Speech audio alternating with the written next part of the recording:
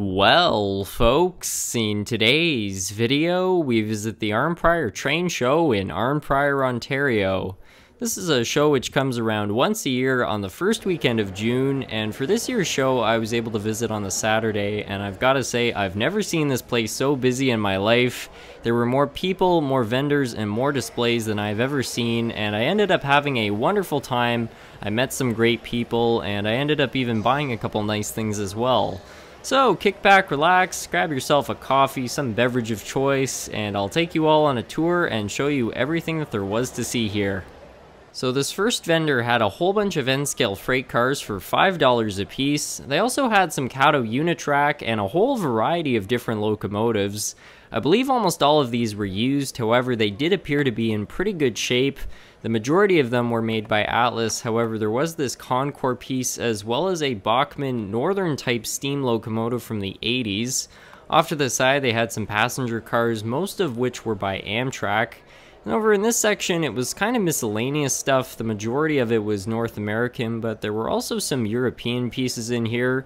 There were also some unusual pieces like the circus train and this random Canadian Pacific dummy locomotive, which kind of caught my eye. Now the next vendor had a whole bunch of HO scale stuff, and most of this was just your run-of-the-mill Lifelike, Tyco, and Bachmann equipment. However, further over they had a whole bunch of different HO scale project steam locomotives, and many of these were either brass or die cast, and I can tell you what, amongst them all there were some fantastic projects. They also had some complete locomotives which looked to be in pretty good shape, so there was certainly a lot of very tempting deals at this show. A lot of things that I certainly would be very happy to add to my collection.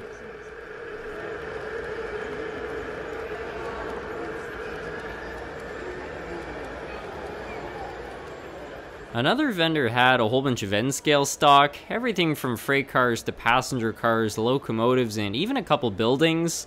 The majority of this stuff was pretty common, but further over they actually had some HO scale British steam locomotives, and this was something that I certainly was not expecting to find here. A lot of these I suspect were from the late 90s or early 2000s since they were being sold under the Hornby brand name. However, further over they also had some vintage Hornby trying stuff like this steam locomotive and this diesel. They also had this really unusual wind-up locomotive, which I've never seen before. It was one of the more unusual things I found at a train show. Some of these pieces of rolling stock were pretty nice. I didn't end up buying any of it, but I've got to say, it was really nice getting to see some stuff from across the pond over here at a Canadian train show.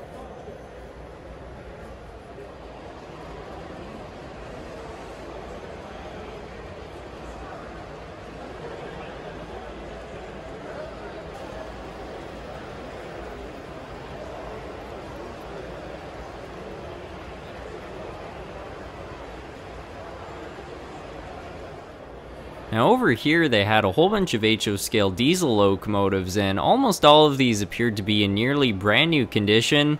They also had some various freight cars from about the 1970s and 80s going for around $4 a piece. But the thing which really caught my eye was a complete Pendolino set, which looked to be in pretty much pristine condition. It was something that I certainly thought about buying for quite a while I was at this show. Out of all the sellers here, this one certainly had the best selection in terms of HO scale locomotives. They had everything from used locomotives to engines which were new in the box, and from just about every manufacturer you could imagine.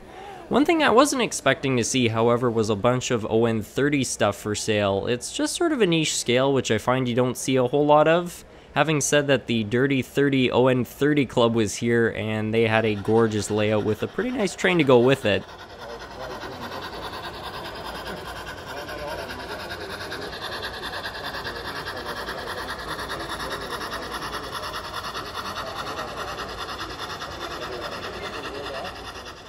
Another not so common scale being sold here was G scale, and they had some very niche things like this Canadian National SD70 ACE. Of course, there was no shortage of post-war Lionel stuff being sold here. As you can see, there was just tables full of it. Further over, they had a little bit of S scale stuff, which I find is another not so common scale, so it was really great to see such a variety of different scales. Up here, they kind of had some miscellaneous stuff. This layout was one I liked because they had a whole bunch of abandoned locomotives, and these would have all been runners at some point. Towards the end of the show, I find you always have these kind of junk tables popping up with just really random things. This one included some security equipment. Over here there was a whole bunch of different buildings for sale. They had a Kato N-scale starter set, which was kind of interesting, and a few figures and things like that. Anyways, I did end up buying some stuff at this show, so we'll head home and I'll show you everything I decided to buy here.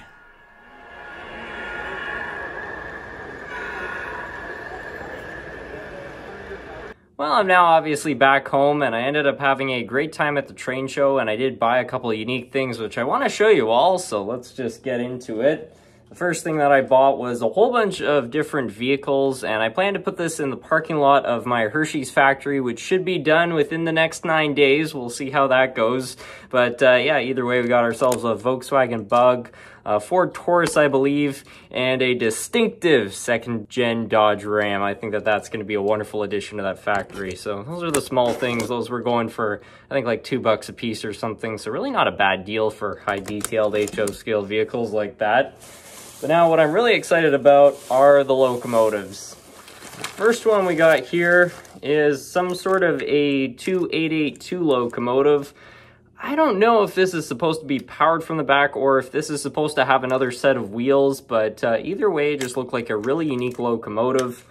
As you can see, it certainly needs some work. I don't really know what the deal with it is, but this was going for, I think, $40, maybe $50. I can't really remember, but for a large locomotive like this, I really didn't think that that was a really bad deal, especially considering it's in Canadian money. So that's the first thing I bought.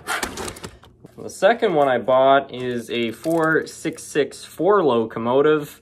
I don't know anything about this. It's clearly not finished. It is missing some parts, but it's all die cast. It looks to be in great shape.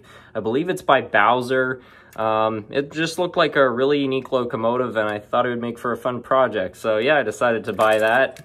This right here is the tender. It does contain the motor for that locomotive, but the drive link looks a little bit questionable. It also has a different railroad than what's on the back, so I don't know if this was the original tender or not. It seems a little bit strange. Maybe somebody in the comments will know what the story with that is, but yeah, that was part of the deal. And then the 4664 locomotive came with what looks to be a Union Pacific Big Boy tender, also, you know, in similar condition. It's got a brass plate on the bottom. I don't know if that's an addition, but certainly not the original tender. I can tell you it for that, but yeah, I don't know. It seems okay. And then finally, this is the thing I'm most excited about. This is something from Tenshoto, and it's not a project. This one is supposed to be in working condition. I believe it's a northern type steam locomotive. Don't quote me on that. But either way, check this thing out. It's from the Great Northern Railway. It is a 484 locomotive, and it's got its original tender. It's all painted up beautifully. It was brass, and it's, again, in working order for $100. I thought that that seemed like a pretty good deal. So yeah, 3 new locomotives and some vehicles. Now, why don't we take these locomotives to the track? We'll see if they actually work or not, and yeah, we'll kind of just figure out what exactly we're dealing with here.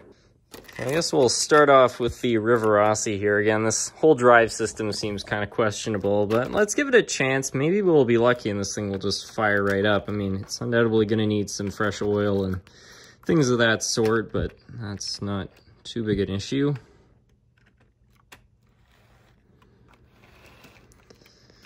All right, let's see what happens here. And the motor's spinning up, so technically I guess this thing does run. We just need to find some sort of a linkage to actually hook the two of them up. But yeah, not bad. So that's pretty good for a start. Now let's test out the other one. This right here is a pretty strange locomotive. I mean, we've got a Bowser engine with a Rivarossi tender, and it looks to have been modified maybe to work with it. I'm not entirely sure.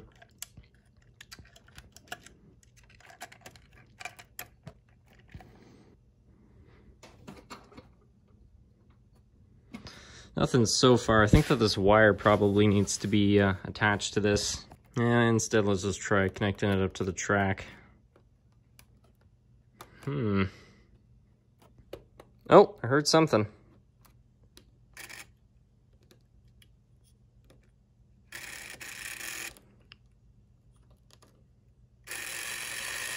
Yeah, there we go.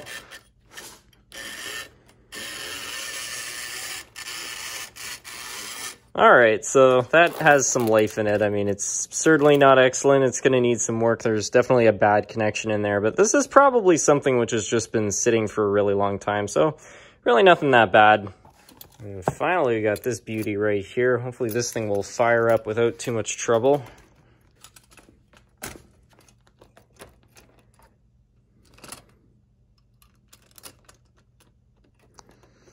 Something is certainly not right with the front truck. I can already tell that, but let's give it some power. Uh-oh. We appear to have a bit of a short circuit.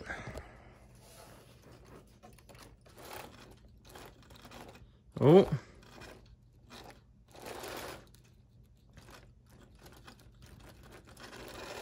Hey, there we go. Just quickly remove the front truck. We'll see if that makes any difference.